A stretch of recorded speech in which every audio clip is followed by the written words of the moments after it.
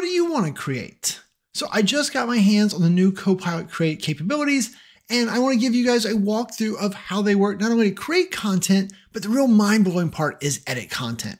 So we're going to create and edit images, we're going to create and edit banners, posters, and most coolly, I think, is even videos. Now, if you think I've seen all this before with ChatGPT or other AI tools, you haven't, right? Like this just takes this whole idea of creating content and editing and manipulating it to a whole new level. If that sounds like fun, then let's switch over to my desktop and take a look. Okay, so to get started, we'll go to office.com. And what you're gonna see here is that I actually have a new experience. So all the stuff is over on the left instead of the right. Now, as we look at these features today, I do wanna cover real quick, like where they're coming from. So I'm logged in as my Shane at powerapps911.com. So it's a Microsoft 365 account. And I have the Microsoft 365 Copilot license, right? That $30 per user per month license. Now, keep in mind also that while this is rolling out, as far as I know, like I feel like I'm the very first person that got it. How lucky for me. But you should be seeing this coming out over time very quickly. And by over time, I mean, like they said, early June is when it should be done rolling out. So I don't know what that really means, but I got it. So let's just look at what we can do with it today. Okay, so over here, what I'm really after, right? There's a lot of different changes here. We're not gonna go through all of these. What I really want to get into is this create section down here at the bottom, right? So I'm gonna click on create. And so this is gonna take me into the new create experience that we wanna focus on today. And so what's really awesome about this is it gives you this whole new way to use the large language model, the AI Copilot, to create content. And not only create it, but customize it and edit it. I think that's, like I said, my head exploded when I realized that I could really, truly edit this stuff. And so we're gonna give you some ideas of how that works.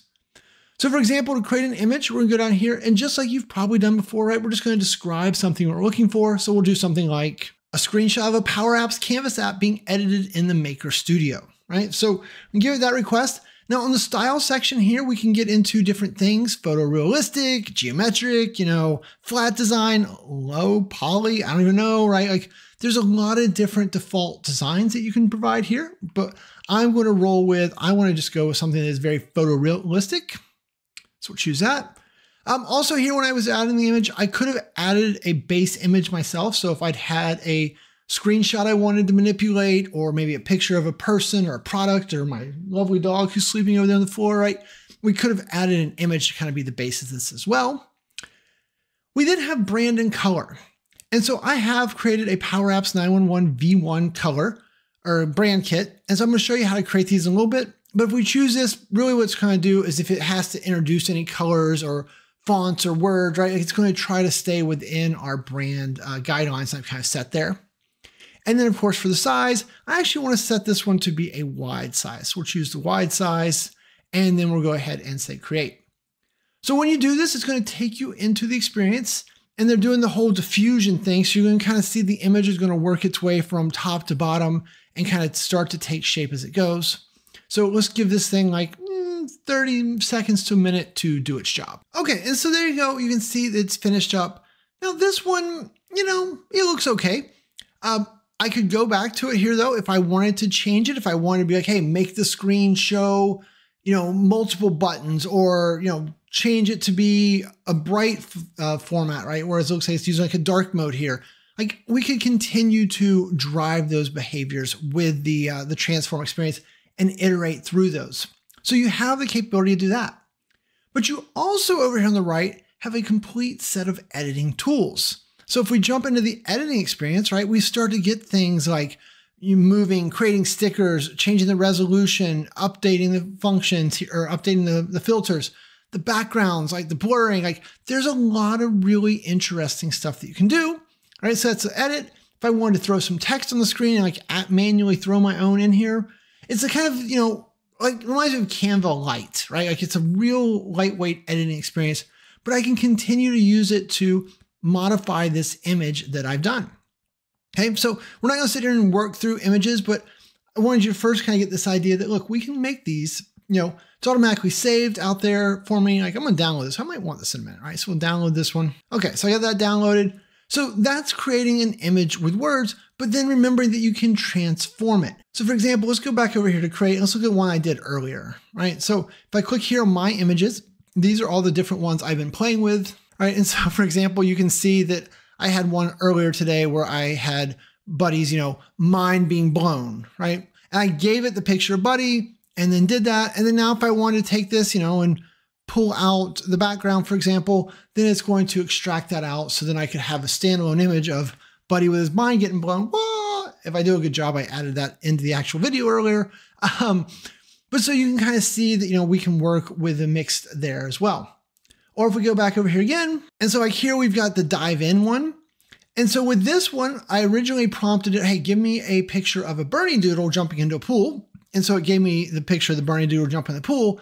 And then I went back to it and said, hey, add the words dive in colorful text, and it added it in there.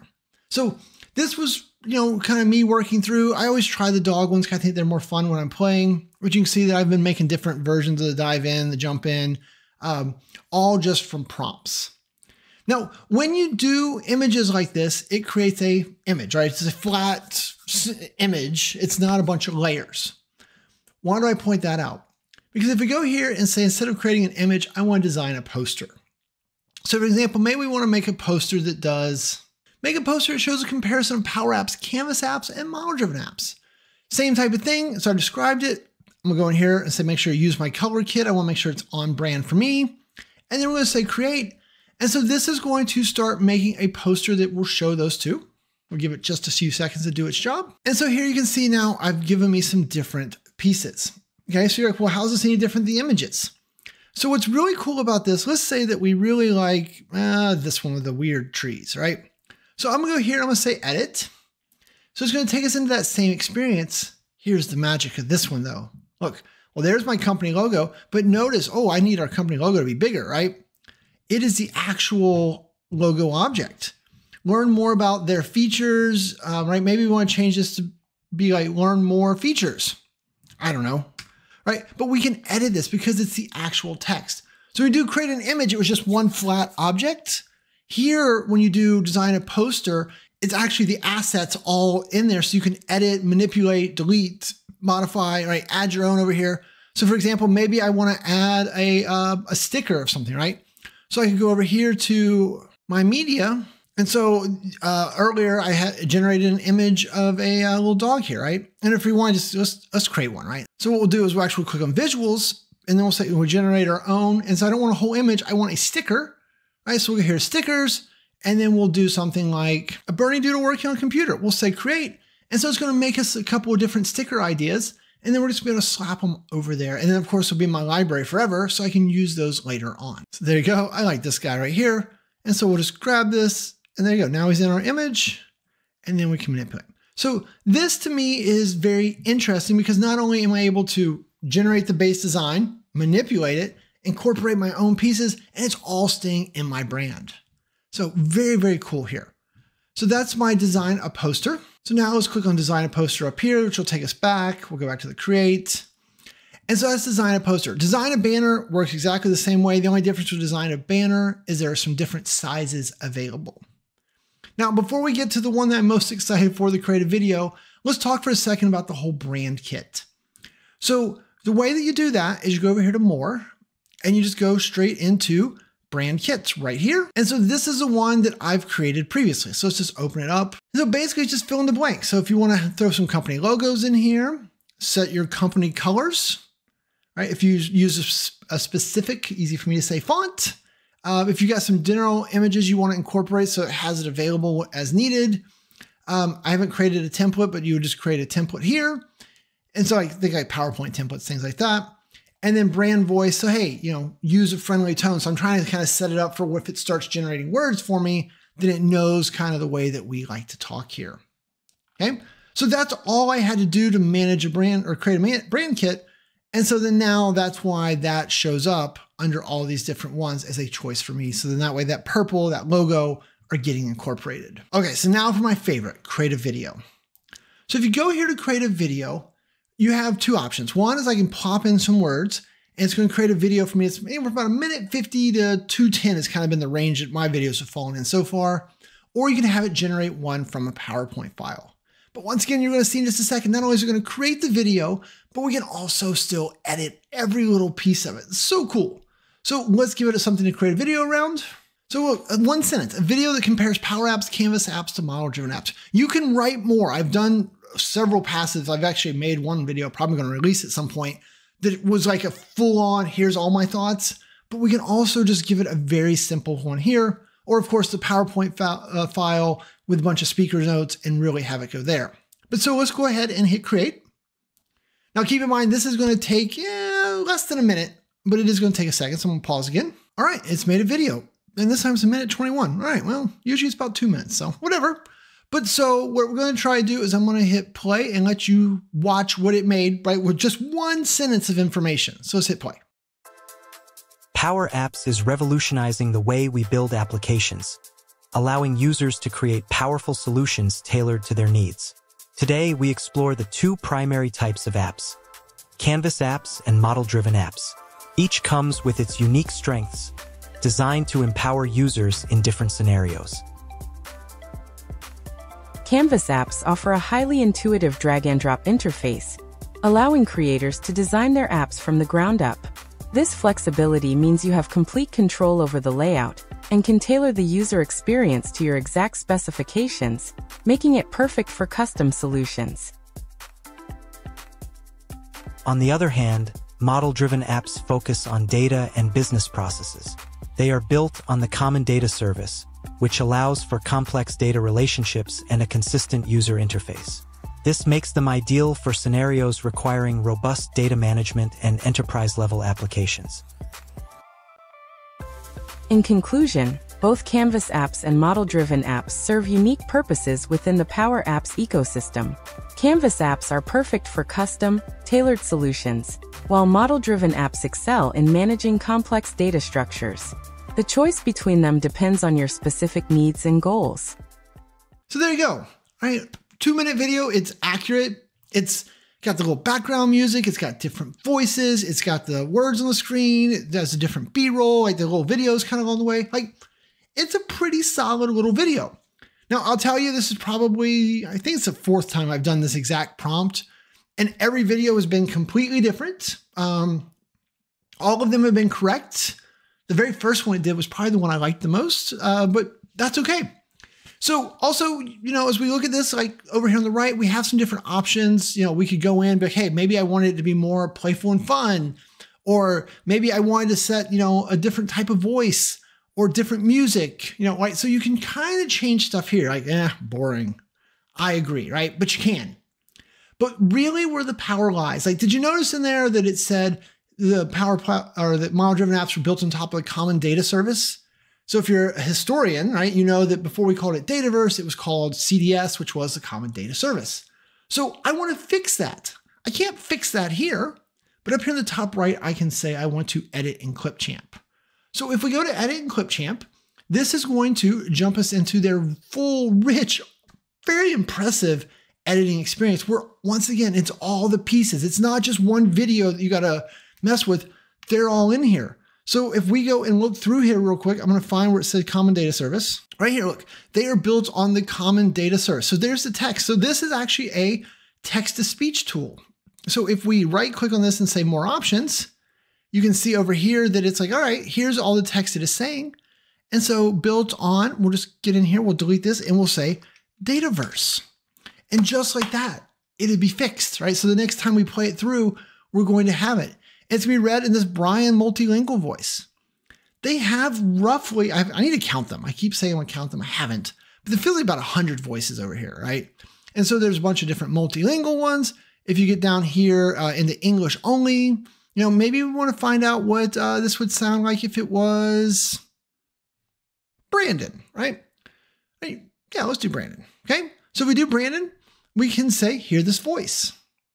Choose from a variety of voices to help you create a story worth sharing. See, and so Brandon's voice sounds a little AI-y to me, right? So I probably wouldn't use that. It's like all the voices are different, and so you just have to find the one that kind of hits your ears the right way. But we can also, maybe we want to take Brandon's, and maybe we want to speed him up, right? He talked too slow. So we'll speed up his speed, and then, we can change his pitch here, and we'll be like, Brandon's extra high. No, not that. Like, make his voice extra high, that high pitch. So now if you do it, choose from a variety of voices to help you create a story worth sharing. Now he kind of sounds like the Micro Machine guy, right? He was way too fast. He was way too pitchy, but you get the idea. Like we can manipulate these voices in here as we want, right? So we're going to set that back to default, slow him back down and roll with this, right? So we'll save that. And so then now we're going to actually have the video, right? And we know that that one was read in, will be in Brandon's voice that time. Like this one here is in Emma's multilingual. So maybe instead of Emma, we want to change that one to be Cora's. And we can just continue to refine this. We can also continue to change what they say. Okay. So there's a lot you can do here. Another thing that you might do. So when we were over here in the video, like it talks about, Canvas apps, right? And so here it was showing them, right, it was showing some B-roll here that wasn't a Canvas app, right? So maybe I want this to actually be a Canvas app. Well, remember earlier we had the image we did, right? So we go back here to import media. And in my downloads, right, here is that screenshot that we generated earlier. And if we just drag this in here, we can drop it on. And so then now when the video comes through, right, it should show that. And then what we might want to do here as well, because maybe we're not like, that's not perfect. We might go to the image and we can go to effects and we're like, all right, and I want you to do that whole slow zoom on that image we generated. So we'll change this to be slow zoom. And so then now if we go back and hit play, right, it's using our image and it's still moving. So once again, now I got to figure out what I did to, I don't know how I made that too big, but so we'd have to resize this to get it back on the screen. I think because all of a sudden I switched it. Okay, I didn't use a wide image. I don't know, right? It doesn't matter, but you get the idea. There's a lot that we can do here. The last thing I want to make sure you know that it can do is if up here in the top right, if you click on captions, you can actually have it generate the captions. So it'll put the words on the screen that are being read out loud, right? So once again, if you're trying to make a video that could be universally reusable, and it had the words, the actual closed captioning right there on the screen, or just generate the SRT file, all of that is built in. This is super cool. Like when I realized that, yes, it made me a video, but I could just jump over here and then take that and tweak it to be what I wanted, as right? Like that's the whole image of Buddy's mind exploding.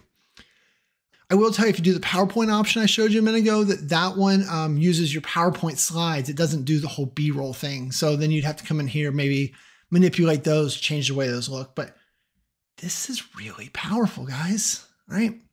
Let's go back over here. So, we've done that, we've done that, we've done that. Create a form. So this is using forms.microsoft.com, right? That they've had the ability to create forms with AI for a while. So this is still there. And like if I wanted to take like one of my training classes and be like, hey, post-event feedback survey, it gives you a nice little starter prompt to kind of help you fill in the blanks around, one of my lovely training classes. You should take one of my lovely training classes. We talked about design a banner, editing an image. So this is just taking an existing image and editing. We showed the editing experience. It's the same one as a create an image, just you're not creating it, you're just uploading a file and editing it there. And then under more, we had like curate, Word, PowerPoint, Excel. You've seen all that before, so I'm not gonna do that anymore. All right, I think that's enough for today. So what'd you think of your tour of the new Copilot Create?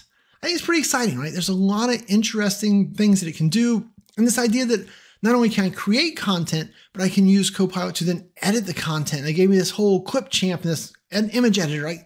There's a lot of really neat stuff there. So kudos to the team that put this out. I feel like for a first release, like this is a lot more fully featured than I would expect. So what about you? Are you using Copilot Create? Are there any of the features in there that you're wishing I would come back and make a full-length video on? Let me know down in the comments below, right? I'm always looking for good reasons to do that. Also hitting the like button never hurt either. All right, and with that, I'm gonna say thanks and have a great day.